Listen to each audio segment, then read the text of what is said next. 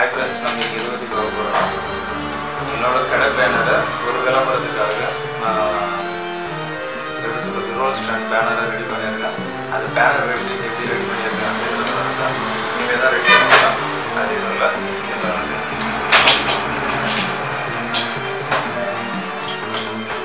ஆக்சுவலாக இதை நான் கோயில் போட்டுருக்கோம். ஸோ அமேசானில் தான் வாங்கியிருந்தேன். எனக்கு தெரியுது தரமாக இருக்குன்னு தெரியல. குவாலிட்டி இல்லை.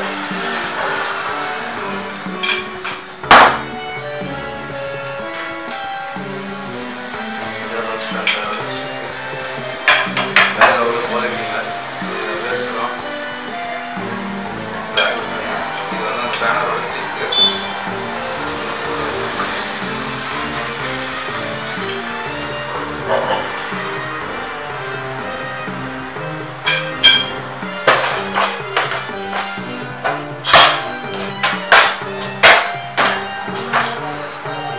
இது வந்து டாப்ல வச்சுட்டு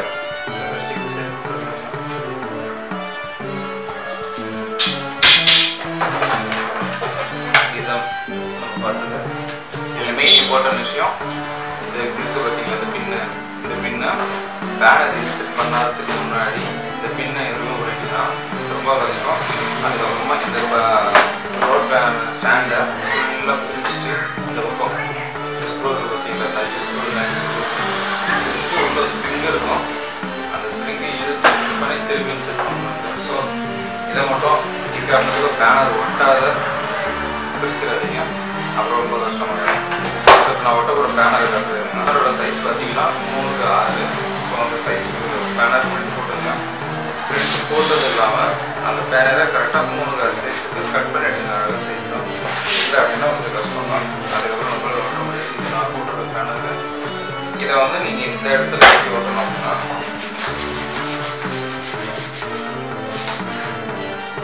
என்னதுன்னு பார்த்தீங்கன்னா இது வந்து ஸ்டாண்டில் வந்து கீழே வந்து பாட்டமில் தான் இருக்கும். ஸோ இந்த ஒட்டுற நீங்கள் இந்த இடம் வந்து பார்த்தீங்கன்னா பேனர் வந்து தலைகீழே ஒட்டிங்கன்னா ரொம்ப கஷ்டம்.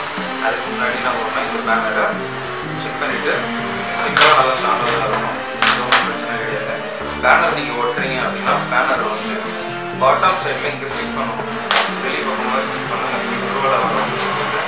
இதை வந்து பாட்டம் சைடு பேனரில் ஒட்டணும். பேனரை இதில் ஒட்டணும். அதுக்கு ஒன்றும் நீங்கள் வந்து ஒரு அனபாண்டு இல்லை ஃபெவிகால் இது ஃபெவிகால் பீக் மட்டும் யூஸ் பண்ணுங்க, பிரச்சனை இல்லை. ஸோ அதுக்கு முன்னாடி நான் பேனர் கொஞ்சம் கட் பண்ணிக்கிறேன். சைஸ் தான் பேனரோட அளவு இவ்வளோ தான் இருக்குது வச்சுக்கோங்க. இந்த பேனரோட அளவு. ஸோ நம்ம பண்ணுற பேனர் பார்த்தீங்கன்னா கொஞ்சம் பேனர் அளவை விட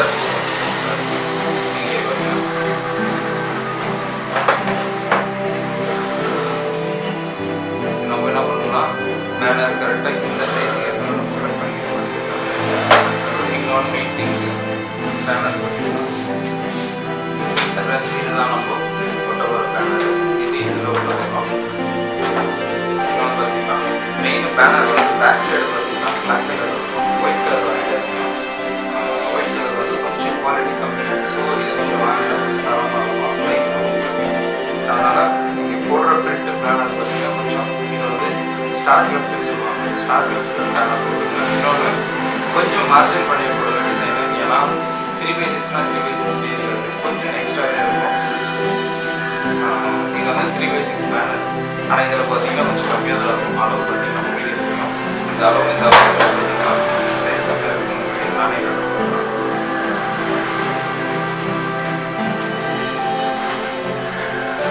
சைஸ் பார்த்தீங்கன்னா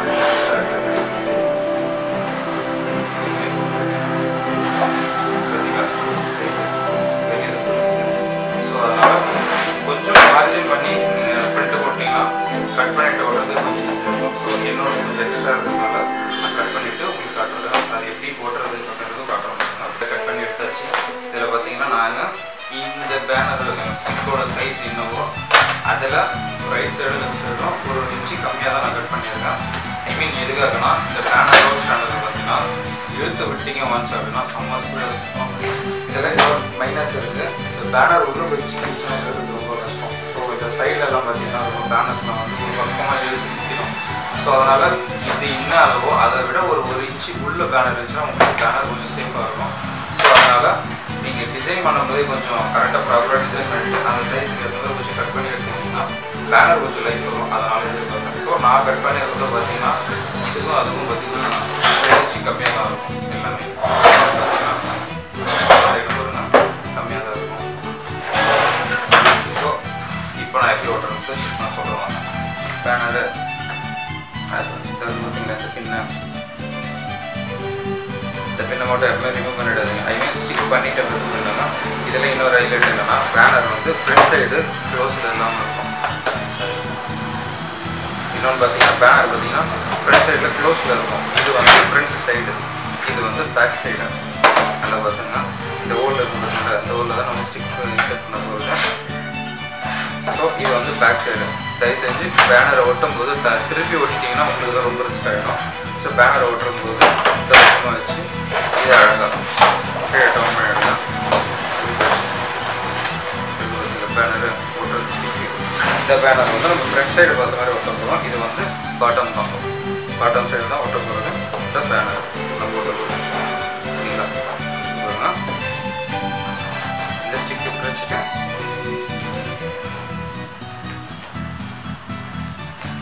பேக் சைடு ஓட்டுறேன் அப்படின்னு சொல்லிட்டு நிறைய பேர் பேனரை இந்த பக்கமாக பேக் சைடு வச்சு ஓட்டிட்டீங்க அப்படின்னா பேனர் வேஸ்ட் ஆகிடும். பிரிக்கிறது கொஞ்சம் ரிஸ்க் ஆகிடும். அதனால் நீங்கள் ஒட்ட போகிற பேனரை நல்லா ஞாபகம் வச்சுங்க. இது ஃப்ரண்ட் சைடுனா பேனர் ஃப்ரண்ட் சைடில் நம்ம வரணும். இதுதான் நம்மளோட பேனர். ஸோ இந்த ஃப்ரண்ட் சைடில் வரதுக்காக ஒட்ட போகிறோம். அப்போ நம்ம என்ன பண்ண போகிறோம்னா பேனரை ரோல் பண்ணி வச்சுங்க. அதாவது டிஸ்டர்ப் இல்லாமல் இருக்கிறதுக்காக. இப்போ நம்ம ஒட்ட போகிற பேனரோட ஒரு டேப் மாதிரி ஒன்று இருக்கும். அதாவது டபுள் சைட் டேப். இது டபுள் சைட் பிடிச்சிருங்க. உங்கள்கிட்ட பவர்ஃபுல் டபுள் சைட் டேப் இருந்தால் டபுள் சைட் டேப் யூஸ் பண்ணிக்கலாம். இல்லாத பட்சத்தில் நீங்கள் என்ன யூஸ் பண்ணிக்கலாம் நான் சொன்னேன் இல்லையா உங்களுக்கு. ஸ்டிக் சும்மா சின்னதாக ஒன்று அதையும் இதில் யூஸ் பண்ணிக்கலாம்.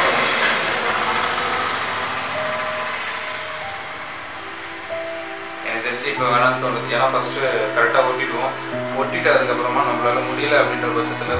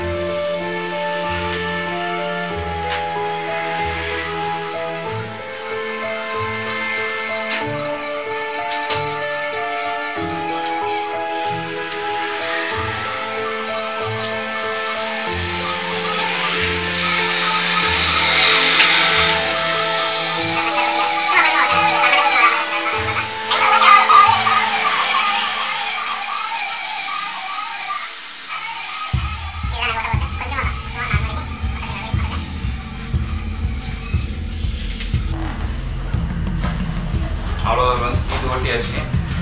இதோட முடிஞ்சது அப்படின்னு நீங்கள் கேட்டிங்கன்னா கிடையாது. இது பாட்டம் டாப் இருக்குது பார்த்தீங்களா, இந்த டாப் போட்டுறதும் கொஞ்சம் ரிஸ்க்கான வேலையே. ஆனால் அது ஒட்ட தெரிஞ்சவங்க கொஞ்சம் ஈஸியாக ஒட்டிடலாம். ஸோ டாப் எப்படி ஒட்டுறதுன்னு சொல்கிறாங்க. இது அது ஒட்டலாம் மட்டும் தான் ஃபிக்ஸ் பண்ண முடியுமே. அவ்வளோதான். ஒட்டி கட்டுறோம் பாருங்க கொஞ்சம்.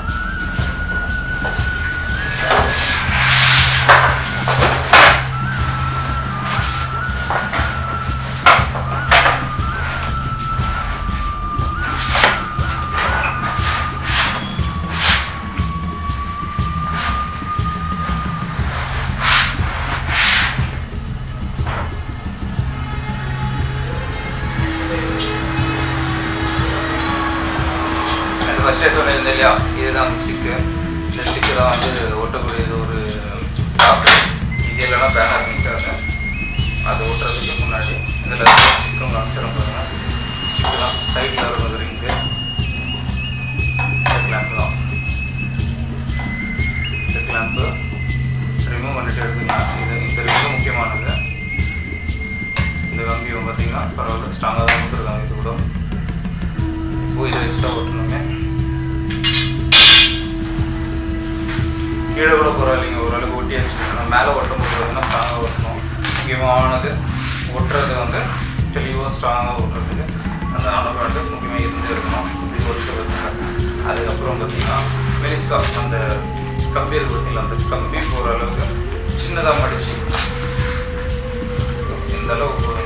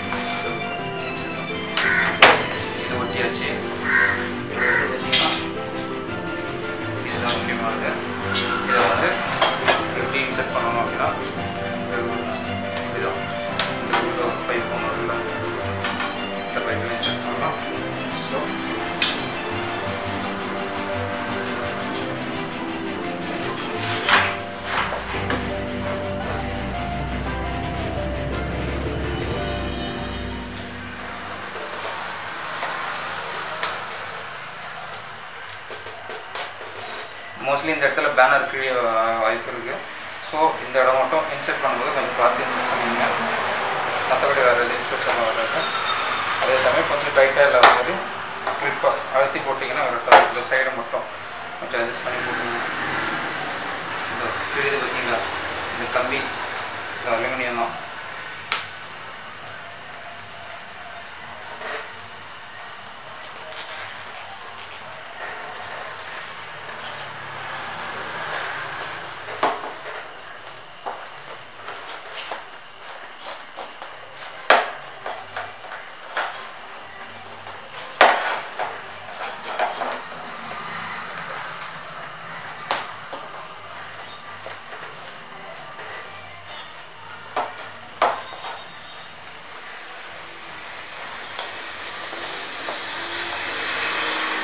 போட்டாச்சு, இன்செர்ட் பண்ணி வச்சுக்கோங்க.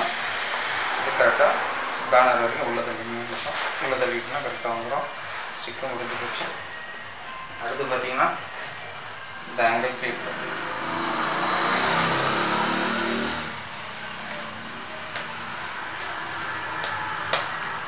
ஓகே ஃப்ரெண்ட்ஸ், இப்போதைக்கு வேலை முடிஞ்சிச்சு.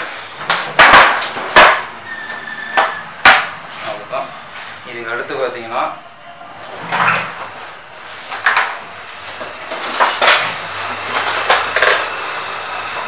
இந்த பாட்டம் ஓட்டினீங்க இல்லையா, இந்த பாட்டம் வந்து எப்போனாலும் கொஞ்சம் லூஸ் ஆனால் பெரிய வாய்ப்பு இருக்குது. ஸோ இந்த பாட்டமுக்கு கொஞ்சம் சேஃபாக ஸ்டிக்காக இருக்கணும் அப்படின்னு ஆசைப்பட்டீங்கன்னா ஒரு டேப் அடிச்சுருங்க.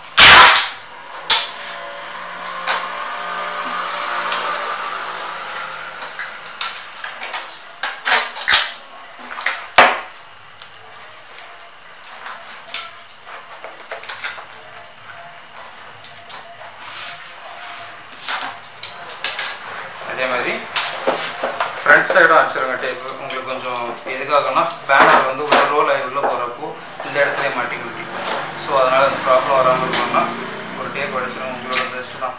ஒரு வேளை இது பிச்சுக்கிட்டு உள்ளே போயிட்டாலும் ப்ராப்ளம் இல்லையா. ஸோ பேனர் திருப்பி நம்ம பிச்சு எடுக்கும்போது நமக்கு சுலபமாக இருக்கணும் அப்படின்னா கொஞ்சம் பெஸ்ட்டாக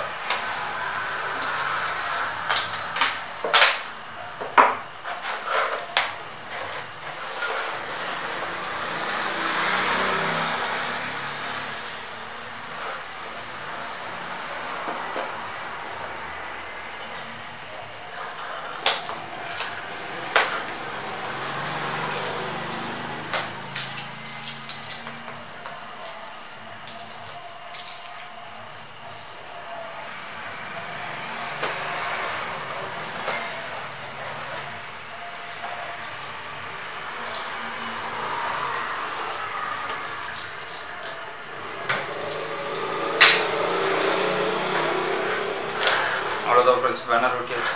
நம்ம என்ன பண்ண போகிறோம்னா இந்த ரிங்கை ரிமூவ் பண்ணி எடுக்க போகிறோம். இது எடுத்ததுக்கப்புறம் பேனர் எப்படி பிடிச்சி விடணுன்றது சொல்லுங்க. ஒரு வேளை உங்களுக்கு ட்ரபிளாக இருந்துச்சுன்னா ரொம்ப கஷ்டமாயிடும். ஸோ சென்டர் ஒரு கையை வச்சுங்க, இந்த ஒரு ரிங்கை பிடிச்சி இழுத்துருங்க, பொறுமையாக விடுங்க. ரெண்டு பக்கம் கரெக்டாக வருதா செக் பண்ணிவிடுங்க. ஒரு சைடு மேலே ஒரு சைடு ஏறிச்சு அப்படின்னா ரொம்ப ரிஸ்க்கு தான்.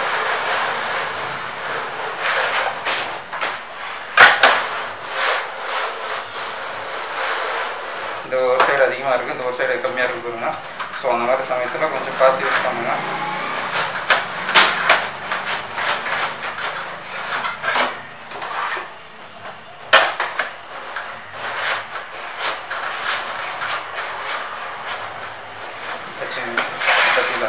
இந்த இடத்துல எக்ஸ்ட்ரா இருக்குது. ஸோ இந்த மாதிரி சமயத்தில் பேனரை உங்களால் முடிஞ்ச வரைக்கும் எடுத்து திருப்பி ரிமூவ் பண்ணுங்க. இல்லை அப்படின்னா பேனர் இந்த மாதிரி சிக்கிக்கிச்சுன்னா ரொம்ப ப்ராப்ளம் ஆகிடும் உங்களுக்கு. ஸோ பேனரை எடுக்கும்போது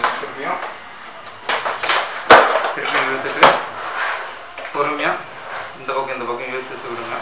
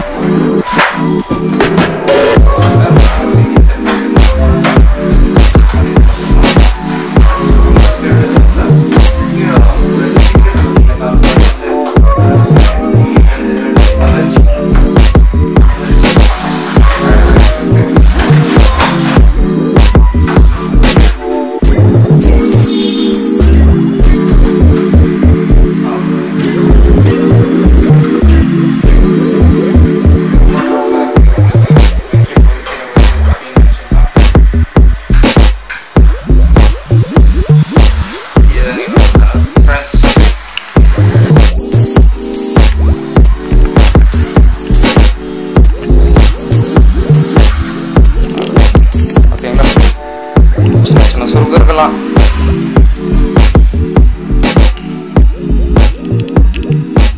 பிடிச்சிருந்தா லைக் பண்ணுங்கள், கமெண்ட் பண்ணுங்கள், ஏதாவது ப்ராப்ளம் இருக்கா.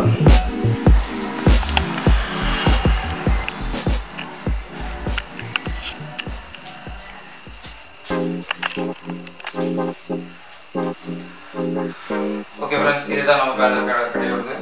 இதை வந்து நம்ம ஈவெண்ட்டுக்கு எடுத்துகிட்டு போனால் கொஞ்சம் பெஸ்ட்டாக இருக்கும். நம்ம எக்ஸ்ட்ரா விளம்பரம் பண்ணுற மாதிரி தான். ஸோ நம்மளோட பர்பஸ் தான் இது. நிறைய பேர் வச்சுருக்காங்க, இது நமக்கு மட்டும் கிடையாது. வேணுன்றதுக்கு யூஸ் பண்ணிக்கலாம். Okay friends.